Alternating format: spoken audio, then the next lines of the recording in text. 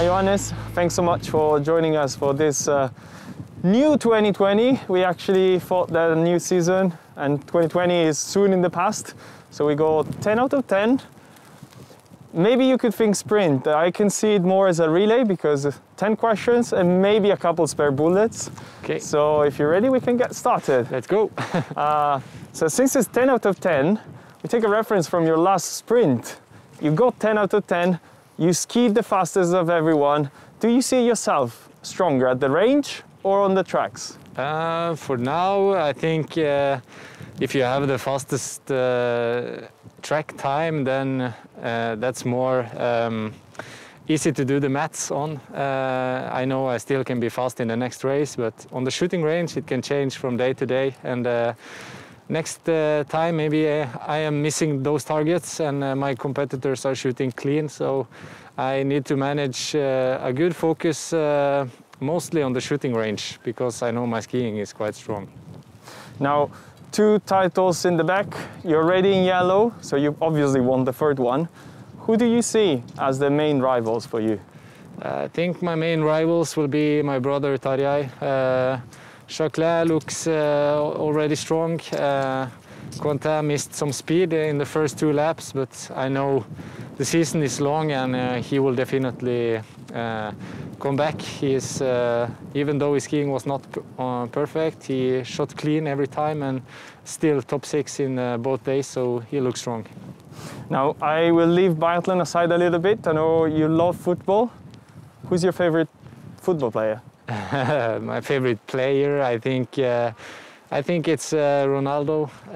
Cristiano Ronaldo is such a fantastic athlete, not only a football player, you know, but he looks really well trained and has a body I think every athlete wants to have. And how about Holland from your country? Do you think he can become as good as Ronaldo? I think they are 2 different types of footballers, and for sure Holland is the perfect goal getter in every team, and we as Norwegians we have now many fantastic footballers. So it's not only winter sports that are popular in Norway anymore. Actually, is there any sport Norwegians are not good at? Because it seems like whatever you pick up, you're good. Yeah, it was the football, but now we have Haaland and Ødegaard playing in Real Madrid, and Haaland for sure looks like the new big star of football, and it's really amazing to think that he is Norwegian and that we can take part in his life is incredible. Now, a little bit about your brother. In an interview a couple of years ago, you said you would not be here if it wasn't for him. Can you tell us something more about that? Yeah, it came all from the start of my career. I did not know about biathlon before he started this. I would not have started myself if he did not start at his age.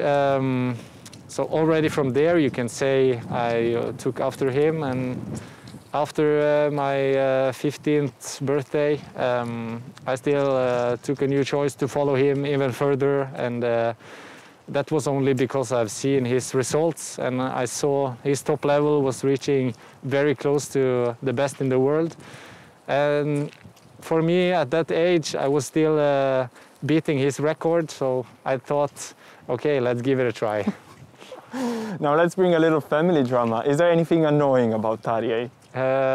He is quite good at everything, which means that he almost wins everything we do, and he knows it himself, so that's why he tries to challenge me on anything, because he knows that most of the times he will end up winning, and that's why he is challenging all the time. So biathlon is a little revenge for you. Yes, but there we have respect for each other, so then we don't challenge each other at the same level as in other games. But I wish we could, because then the results would look better for me. And about the biathlon tour, have you ever had a crush on any biathlete? A crush? Yes. Yeah, for sure. You always have a crush, either if it's because someone are looking nice from the junior age and coming into the Youth Olympic Games as 17. You felt like a big star coming out of Norway to compete internationally, and for sure at that age you're not only thinking about biathlon. And now, you know, it's more like a crush for some girls that are really good at what they are doing. Especially the shooting of Dorothea Wierer is something I think everyone is dreaming about. And staying in biathlon, if you can choose 3 fellow biathletes to spend a lockdown with, who would you choose? I would choose, of course, my brother, because you always need some family. In the lockdown, it's important with family. I would also choose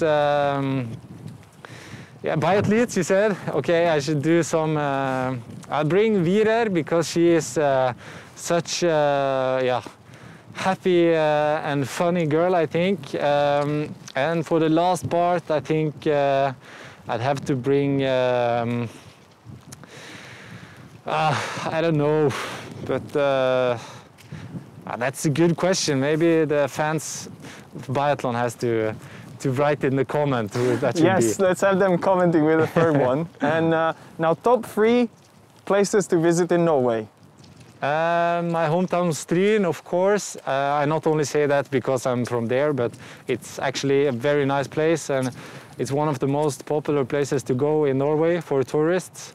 We have beautiful glaciers, and our fjords are very nice looking, beautiful nature. And I think our capital, Oslo, is quite nice. You have a lot of opportunities. It's close to the airport, and the streets are really clean, and you will get a good feeling coming here. That's true. Third one? I'm bad at the third ones.